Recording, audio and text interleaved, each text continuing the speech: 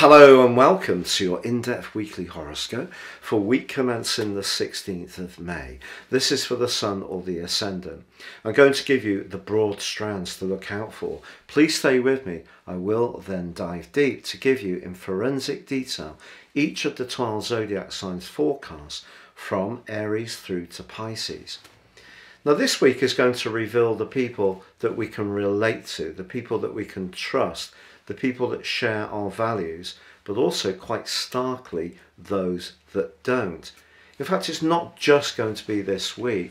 I think it's going to be over the next 6 months, even as long as a year. I think we're all being asked to think much more about what the basis of our existence is really built upon.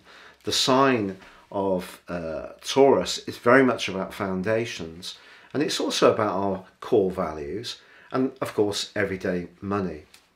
Now the lunar eclipse, which occurs on Monday, sees the sign of Scorpio, the Scorpio lunar eclipse, perhaps letting some revelations come into the open over this next 6 months. And also because Saturn, the planet that's in the sign of humanity, of Aquarius, is T-squaring both the position of the Sun and also the Moon. I think we are seeing a big readjustment in terms of costs, our attitude to consumption, our attitude to the environment, but also those shared values or lack of them with the people that we're associating with, and especially our friends, because the sign of Aquarius is very much about friendship. But also, despite the fact that the Sun is in a rather sharp and testing right angle with Saturn this week, which is seeing us think of ways that we can be a bit thriftier, a bit more creative about how we use the money we have, there's also a very potent link between Mars and Neptune in the sign of Pisces. And that's pointing towards the potential to use our drive in a more imaginative, creative and even spiritual way, especially how we view what we have. You know, that old maxim of viewing our glass as half full rather than half empty would be one that we can all really think carefully about this week. Also, the Sun is in a terrific angle with Pluto, so transformation is still possible, even though there is this big reset going on.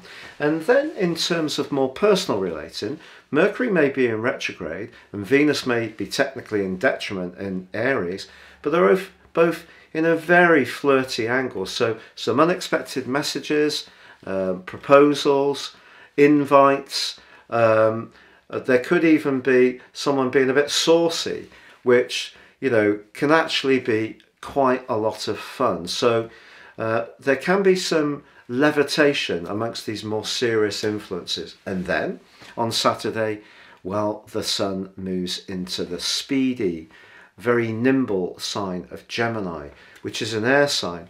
So this is very much about things becoming more fluid, and we're flexing our intellects and we're chatting away with one another. So Mercury's retrograde is asking us to choose our words carefully, but I think it does have a very lovely link with Venus, which is delightful through these more big structural changes that are going on for us all. Now, if you would like to ascend above this zodiac broadcast and understand your own personal astrology, if you give me 3 pieces of your birth data of time, date and place of birth, I can give you a roadmap that you can use for the rest of your life. This will explore your qualities, but also help you to understand some of the more tricky patterns that may have repeated themselves in your life. Also, in my special package, you can also get a 12-month personal forecast. No 2 charts are the same. There's 30% off. Please see the link beneath this video. Now also, if you would like to watch my Scorpio lunar eclipse special video, the link is beneath this video.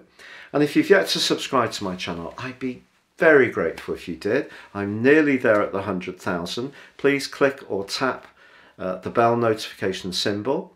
And thank you so much for all those people who have subscribed already. Please stay with me now for your in-depth forecast. So Taurus, your weekly horoscope for week commencing the 16th sees your ruler in your 12th house of reflection when it comes to relationships, but it's in a very positive angle with Mercury, the planet of communication, which for you is in the 2nd house. Now, despite Mercury's retrograde, this could mean that someone can surprise you with a generous gift completely out of the blue, and not necessarily something that you've been expecting at all. But also, because Mars is combining with Neptune, the friends that really share your values are the ones that are really going to be inspirational at this time. It's just that in a bit more of a practical way, someone, and it could be in your work situation, could be a little bit critical, maybe scrutinizing what you're doing rather too much. Maybe they feel that you're being too single-minded in what you want to achieve. So I think in a personal context, this could be a pleasing week in some ways. In any kind of situation where you feel someone is trying to dominate you, then I feel that that could be quite uncomfortable. However, because you've been working so hard of late, once the sun moves on Saturday into the sign of Gemini, you can start to see the shoots of all that hard work, the investment of that time, energy and creativity start to pay off in the following 4 weeks. So just because someone challenges what you're doing and doesn't necessarily get it or agree with it, doesn't mean to say that what you're doing is not right for you. But it may be that in some way you're not complying to their expectation. And that could be therefore something you need to get through.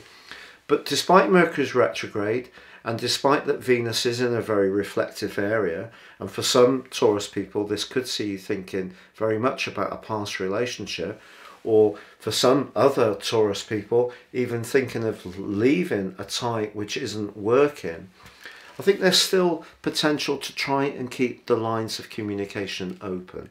So whatever your situation, whether it's developing positively or there are some challenges, try to be as patient as possible around the communications. And by the end of this week, I think hopefully you will see the beginning of a real sense of substance about what you've been working on recently.